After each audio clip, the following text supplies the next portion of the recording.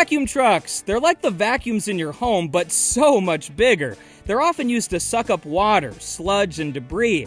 Inside the truck, there's a powerful pump that creates an internal vacuum with pressure that can suck up almost anything. Whatever gets sucked up is stored in a tank inside the truck, so the workers can safely dispose of it later on.